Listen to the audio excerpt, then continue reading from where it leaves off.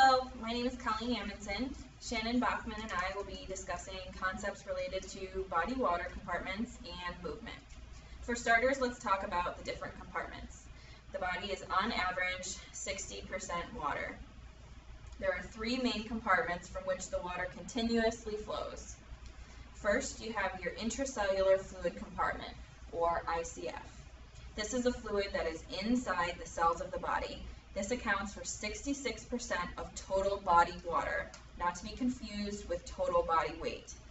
Next, you have the extracellular fluid compartment, which makes up 34% of total body water, or ECF. This is broken down into two separate compartments. First, you have your interstitial fluid compartment.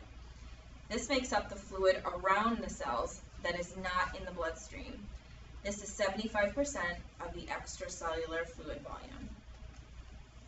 And finally, there is plasma or intravascular fluid. This is comprised of the fluid portion of your blood, or anything that is within the vasculature of the body. This makes up 25% of the extracellular fluid volume.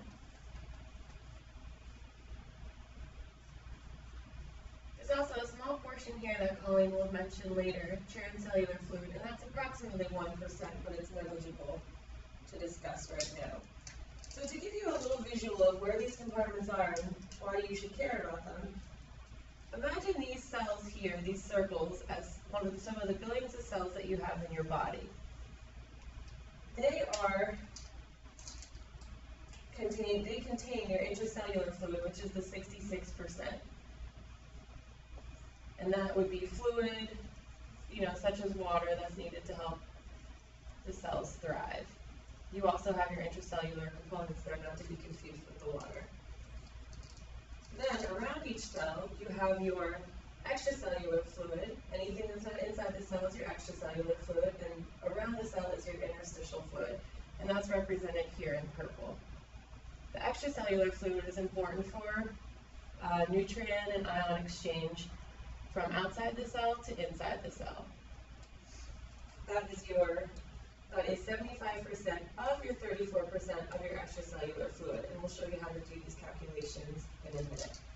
The last portion that I want you to be concerned with is your plasma, and that is the non-cellular portion of your blood inside your blood vessels, and that's represented here in red. Nutrients and oxygen from inside the plasma and inside the red blood cells need this extracellular interstitial fluid here to allow communication to happen within the cell. So it goes from your blood to your interstitial fluid and to your cell and back and forth. And fluid is constantly being exchanged.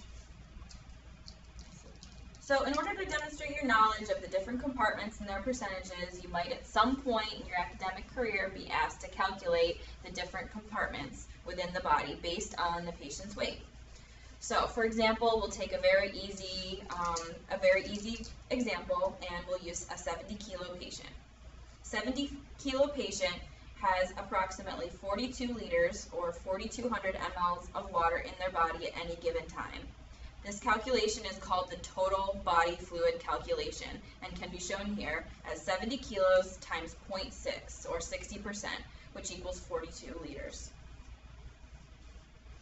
To figure out the volume in the intracellular space, you would take the total body water, which is 42 liters, and times that by 66%, or 0.66. This is approximately 28 liters. To figure out the extracellular fluid volume, which at this point includes both the interstitial fluid and the intervascular plasma compartment, would be 42 liters times 0.34 or 34%, which would equal 14 liters. And breaking that down further, if you wanted to calculate the interstitial fluid volume, you must first start with the extracellular fluid calculation from the previous example, or 14 liters, and times that by 75%, or 0.75. This will give you 10 liters. And lastly, in order to figure out the intravascular or plasma fluid volume, you must again start with the extracellular fluid volume, or 14 liters that we calculated earlier, and times this by 25%, or 0.25, giving you 3.5 liters.